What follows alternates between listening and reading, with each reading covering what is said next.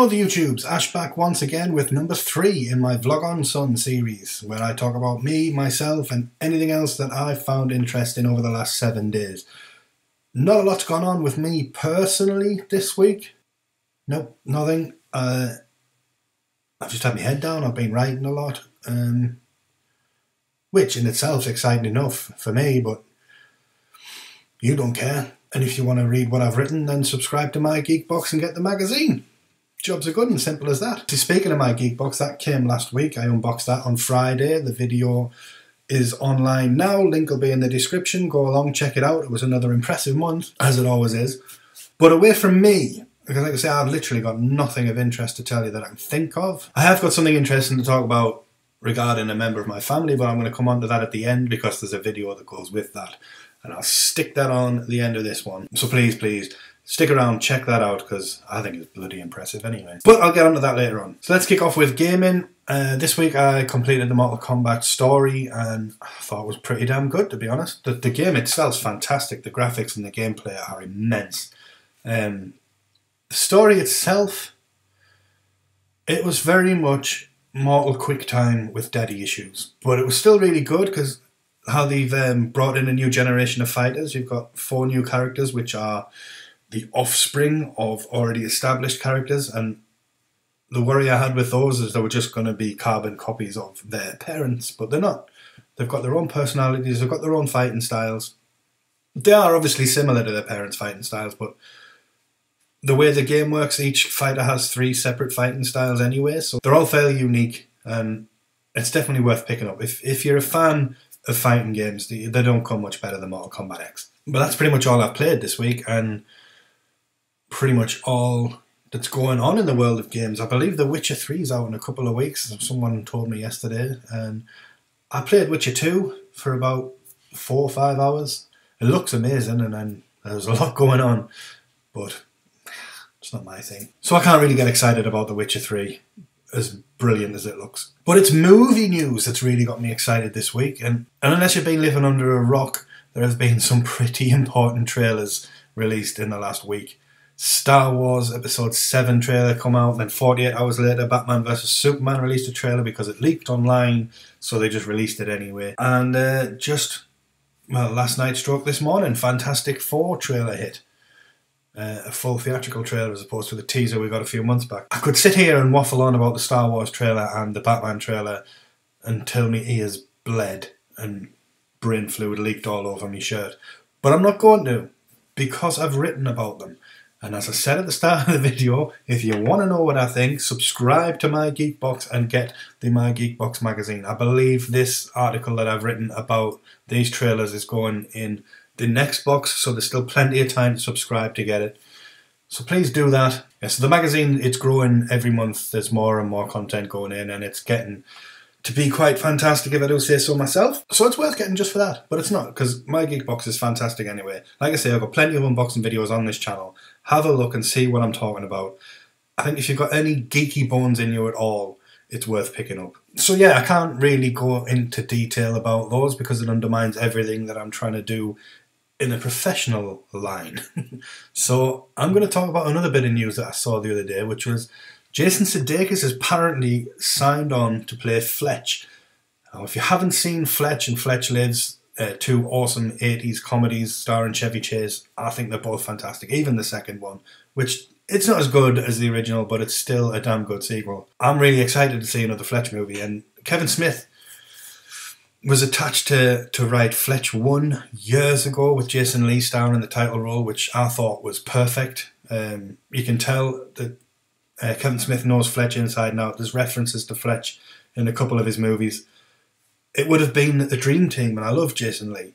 But Jason Sudeikis is a pretty damn good comedy actor, like from Horrible Bosses and We Are the Millers. I like the guy. I think he can pull it off. Whether he goes full Chevy, I don't know. He should make it his own, to be fair. But I loved Chevy Chase as Fletch, and I think the problem we would have had if Jason Lee had stepped in, he probably would have tried to have been Chevy Chase. So it's good to see they're going in a slightly different direction. I don't think it's going to deviate too far from the movies. I'm not sure how far it's going to deviate from the books. I've never read the books, but apparently they're a bit darker in tone than the Chevy Chase movies. We'll see. who knows? But this is like the 4th or 5th time I've heard that a new Fletch movie is going to be made, and then it's just tailed off. It's like The Crow. It keeps coming to the forefront and then disappearing in the background. Will we ever see it? Who knows? Meanwhile, in TV land, Game of Thrones returned last week, as we all know, and I was just slightly underwhelmed.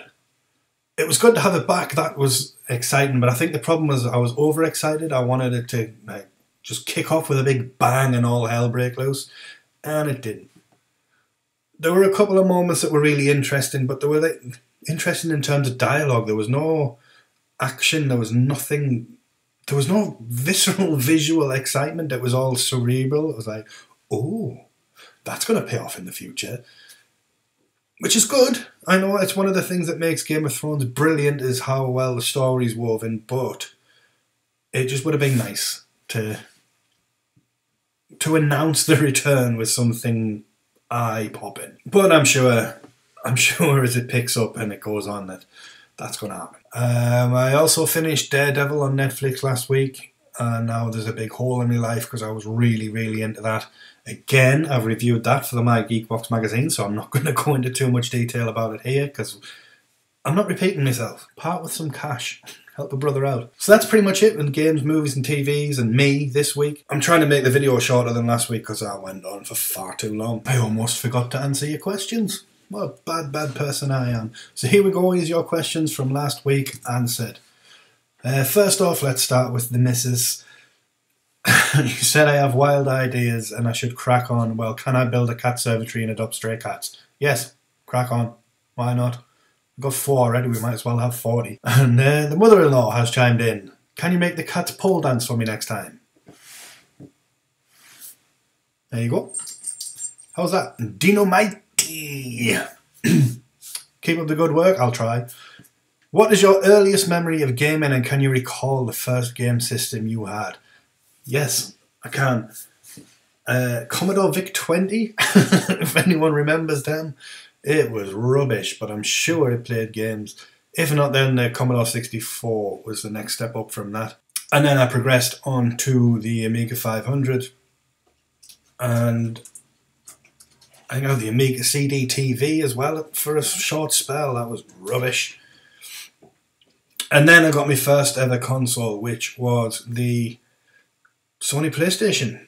The first one. I never got a Sega Mega Drive or a Nintendo or anything like that. I went straight into the PlayStation 1 and then the PlayStation 2, the original Xbox, and then Xbox 360, and then I eventually got a PlayStation 3, and now I have the Xbox One. And I'm sure eventually one day when somebody drops one and they don't notice, I'll have a PlayStation 4 because I ain't forking out for one. I don't have the money, don't have the means. At the minute, they don't impress me that much. I think the exclusive on the Xbox are better. Sorry, fanboys. And as for the first game I ever played, or my earliest memory of gaming, I think this came from when I used to, on a Sunday, we used to get a Chinese takeaway, and I used to go with my dad to collect it. And in the Chinese takeaway, they had a little arcade system in the corner, and it only had like Space Invaders on, I think. And my dad would give us whatever it was back then, a shilling, I don't know. Shillings, nice. He would put some money in that just to shut us up, and I'd play Space Invaders while our food was prepared. And I think that's pretty much my earliest memory of gaming. I don't even know if I was doing it right. I just like flicking the joystick around and pressing the buttons. So there we have it. If you have any questions we'd like to answer next week, please chime in the comments below and let me know, and I'll try and answer them. Thank you. So as I mentioned at the start, and you can probably see it in the title of this video, if anyone watched my end of year review video that I did at the end of the year, I mentioned Bradley Thorburn, my cousin's son. Don't know what that makes me. What is he? I don't know. Whatever he is, he's a legend. He's the boxer. Well, he's a killer.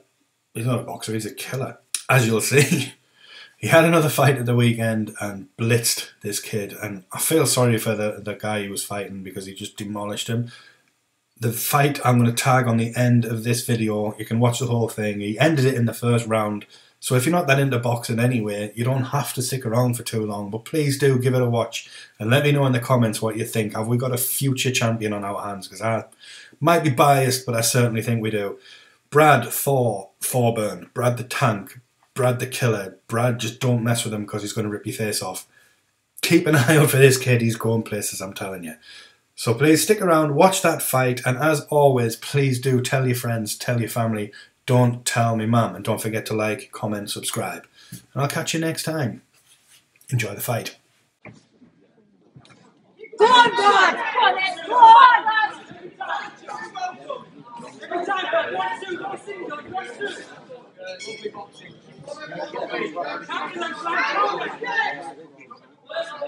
Hey, Brad! That's it, go on! Go on, go on! Go on, Brad! Go on, Brad! Go on, lad!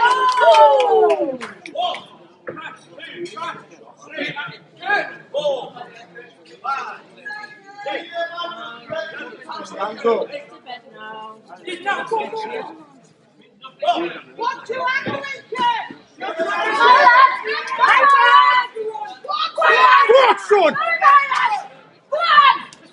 Come on!